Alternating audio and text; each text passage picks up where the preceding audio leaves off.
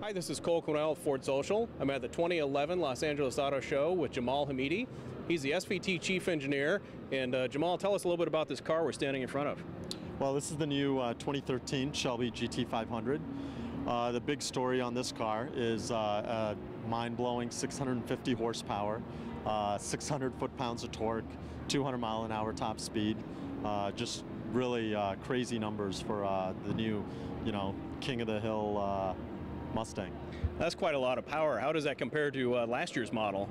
Last year's was 550, so and 510 foot-pounds of torque, so it's 100 more horsepower, 90 more foot-pounds of torque.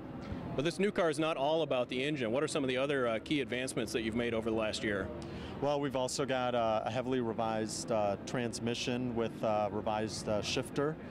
Easier to shift. We've got a carbon fiber drive shaft, a new suspension with Bilstein adjustable dampers.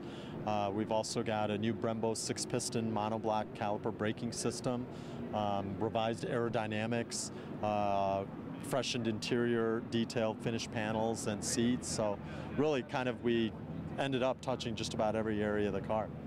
And how does the GT500 fit in with the other SVT products? Well, this is our Mustang offering, and of course we've got the really popular SVT Raptor, and then from Europe we've got the new ST lineup in terms of the Focus. So really, between a front-wheel drive sports car to a rear-wheel drive sports car to a off-road pickup truck, really just a tremendously diverse lineup. Thank you very much. Come back to Ford Social for more information about Mustang, GT500, and the Los Angeles Auto Show.